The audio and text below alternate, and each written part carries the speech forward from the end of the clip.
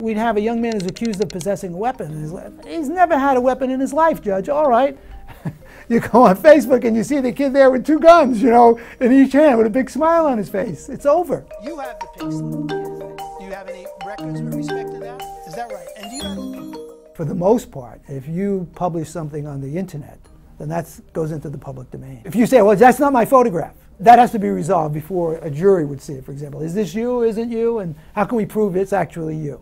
And how can you prove it? Well, it came out of this account. The account is traceable to you. If someone uses a photograph of you and makes it public when perhaps you intended it not to be, you might be able to have an action against a friend for unfairly depicting you as a drunk, for example. But if you were actually drunk, then I think you're in trouble. There's no prohibition against taking that photograph. You're out in public.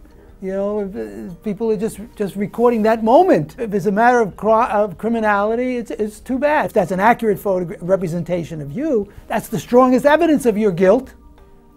So why would we keep it out of evidence? The prohibition against using illegally obtained evidence applies primarily, essentially solely, to law enforcement. It doesn't apply to another civilian. If you were foolish enough to let other people know your criminality, well, that's too bad.